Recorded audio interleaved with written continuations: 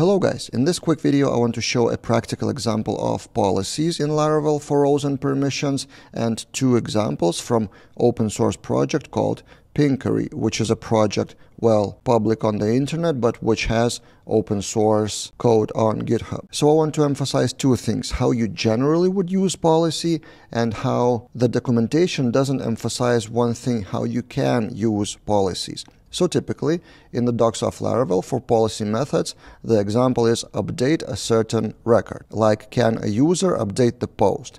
And this is exactly how general policy is generated. So for example, if you do make policy for a certain model and then you open that policy, that model actually doesn't exist, it's just an example. So what are the methods generated? View any, like view the menu item, then view certain project, create, update, delete, and restore and force delete. So basically CRUD methods. And this is exactly one of the typical examples I wanted to show from Pinkary project. So if you go to homepage, you click any post which is called question. In this project, you have ID of the question, and the policy of who can see that question is this. So we have question policy, view method, whether the user can view the question. So to check if that question is not ignored or reported, and check for the answer and the user of that question. And then in the question controller for that route, that policy is used with this line of code: gate authorize view, which is the method name, for specific question. So that view corresponds to the method name of view here. And that again is one of the typical examples generated by Laravel itself with make policy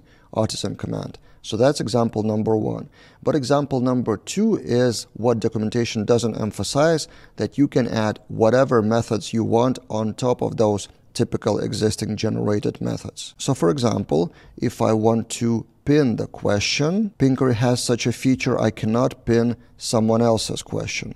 I need to go to my profile, and among my answers I have this and pin functionality. And that pin is also a method in the policy. In the same question policy, one of the functions is pin with the condition of user for that question, so I cannot pin someone else's question to my own account. And then that pin method is used in a few places. So I've searched for pin in the whole code of Pinkary. GitHub search is great for that.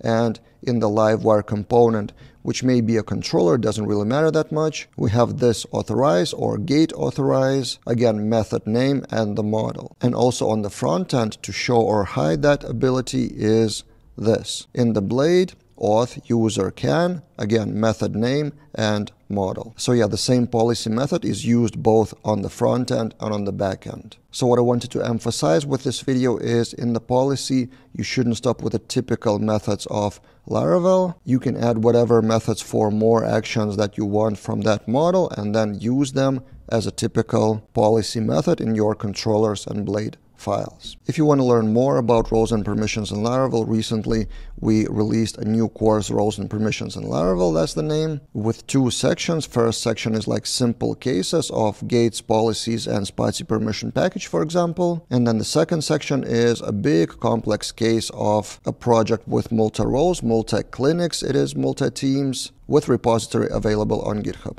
So I will link that course in the description below. That's it for this time, and see you guys in other videos.